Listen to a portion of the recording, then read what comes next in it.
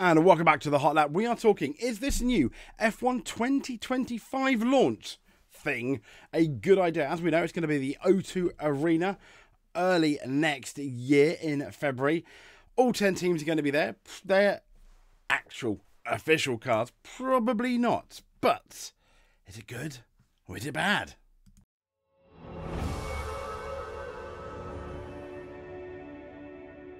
So this is the official thing on the F1's website. F1 confirms plans for the first ever season launch at the O2 Arena. So, well, hey, it is in the UK for you UK F1 fans. And it's announced what is a groundbreaking season launch at London's O2 ahead of the 2025 campaign. Now, it says for the first time in history, the entire grid. I don't think it's the first time. We'll get to that in a bit. But the first time in history, the entire grid of 10 teams, Alpine, Aston Martin. I like the fact that they have done it alphabetically. I've just noticed. Alpine, Aston Martin, Ferrari, Haas, Kick Sauber, McLaren, Mercedes, Racing Bulls, if that's what we're calling them now, not VCARB, Red Bull and Williams, and their 20 drivers and respective team principals. They're all going to come together for a special night to welcome in a new season. No doubt it will be live on Sky. I have no doubt it will be free. It will be live on YouTube as well, definitely. So it says this on the premiere. It will take place, and I'm assuming this is going to be UK time, between 8 and 10 o'clock on the 18th of February 2025 at the London venue at O2, and is being brought to life by the creative visionary. This is the dude that ended up, the guy that ended up having the Las Vegas opening. So let's quickly, I'm just looking at my phone to exactly when the 18th of February is. Is it a weekend? What day is the 18th of February 2025? And it is a Tuesday. Weird. Would you have held it on a Friday or Saturday? But Tuesday? Apparently Tuesday it is. So, during the interactive season launch event, guests can expect interviews with key figures from the sport, including, we've got drivers, as we know, team principals are going to be there, and obviously special guest presenters, etc. Tickets, if you would like to go, they start at £58 and £113. So, not cheap as chips, but I don't think ridiculously expensive either. These prices include booking fees, a transaction fee of £2.50. This is the booking fees. This is one thing I never really get. Booking fees, okay. Who is doing the booking when you are inputting all your stuff on the internet and you have a booking fee? Please, someone explain in the comments. You're the one doing all the work. You're the one putting your pay card in, all your details, your email address, providing that place with data, and they charge you a booking fee. What a joke. Anyway, rant over. Sorry. Fans who cannot attend in person will still be able to watch the action live, as I've just suggested. I think it'll be on YouTube. Sky, for the first time, it says, will bring together, not Sky, together for our fans, all 20 superstars of our sport and some special guests to officially kick off our new season and mark, and this is quite important and possibly why they're doing it, the 75th year of Formula One. Yeah, 2025, it may well be a classic season. Look how good the second half, at least, of 2024 is. It's close. Yeah, Lando Norris and McLaren have done their best to make sure it's not as close as it could be, but still, it's closer than we all thought it was going to be after Bahrain. So let's be fair. That is good. Absolutely. The president, Mohammed of the FIA, Mohammed bin Sulayem, said the FIA is delighted to join our FOM colleagues and all the teams in the staging of the inaugural Formula One season launch event. The occasion will serve as a fitting... Wow, that's just disappeared, hasn't it?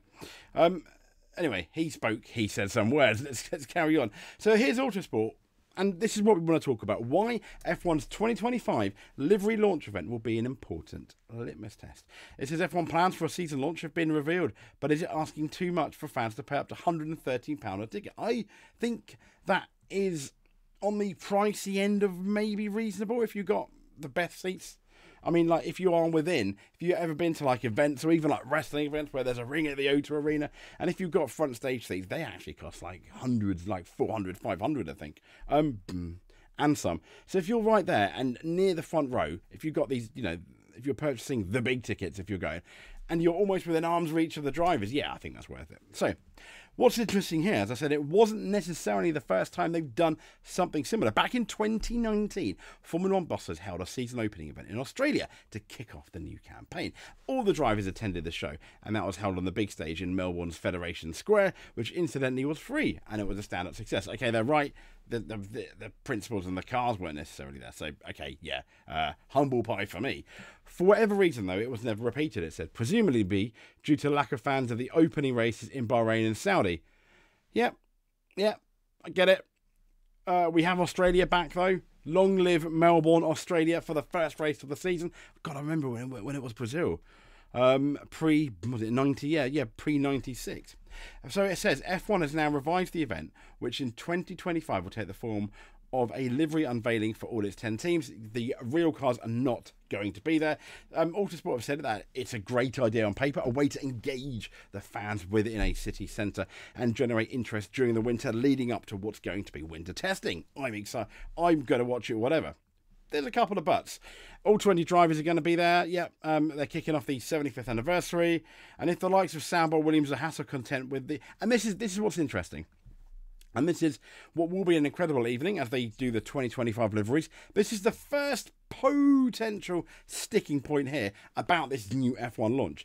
If the likes of Sauber, Williams, or Haas are content with the limited global exposure they will receive, given they are going up against the bigger teams who are likely to attract more attention, essentially, particularly with Lewis Hamilton being the unveiled as the Ferrari driver, then great. However, whether sponsors would agree is another thing. Now, the reason they're saying that is when Williams, for example, launch their car on a random Monday, Tuesday, Wednesday, they're the only team to do so, for example. Everyone, they get all the headlines. They get all the motorsport headlines. Look at this. Look at Williams. Oh, look at the new livery. This is what Alex Albon said. This is what, for example, Carlos Sainz said. These are the new sponsors.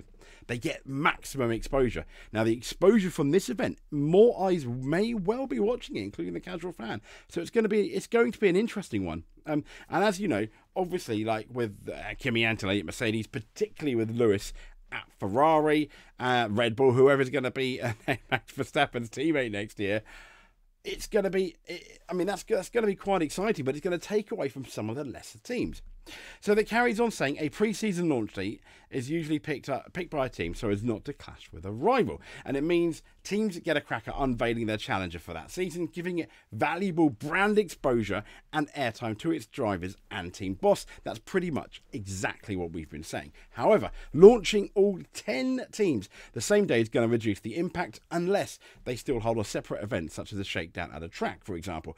I think that would be best. You get the best of both worlds. Have this launch to launch the liveries, and then maybe you launch the actual car at the shakedown test, and there you can have like the video of the car leaving the garage for the first time, hopefully without stopping. Probably because these are, same rules as last year. 2026 is going to be interesting though. But yes, so I imagine. It says F1 ultimately deserve credit for conceiving the event. However, fans charged between 58 and 113 ticket could be a problem. It said it is understandable that F1 is trying to benefit from its increasing fan base, especially a younger demographic. F1 merchandise is now commonplace on high streets, and at this point, around a quarter of the costs of the F1 ticket. It offers fans the chance to see their heroes in an accessible location for £113. It said the organisers have promised top-class entertainment and special presenters. In any case, such as F1's popularity, and like Autospoprt says, it is going to sell out. Now, it's likely the older generation among us will balk at the cost, but the reality is this is not the audience F1 are targeting. Rather, it's pushing for the younger fans. If they are willing to cough up and enjoy, then what's the problem? As long as F1 is trendy and sexy, absolutely. But F1's always going to regress if it's really boring. Remember, 23, the end, the whole of 23, it's going to... Everything went down. You still got your hardcores. You do need to cater for them, I think, certainly. But I think the hardcores are going to be watching. I'm going to be watching it from my sofa. Because basically, the O2, if you live near London, it's fantastic. If you live quite far away, it's difficult. It's not difficult to get to. But then finishing at 10 o'clock, it's going to be last trains home, isn't it? Depending how far you live. Do you really want to have a car at the O2 in London? It's going to be very expensive to park as well, unless loads of you go. But anyway, I think ultimately it is a really, really good idea. Let's just see how it plays in practice. Could they do this every year? Possibly. Or is this just a 75th anniversary thing? That may well be. That may well be true as well. We'll have to see. Only time will tell. We'll speak to you soon. Please like, subscribe if you made it to the end. You are an F1 champion in our eyes. If you made it to the end and gave us a like, multiple champion. Stay safe and speak to you soon.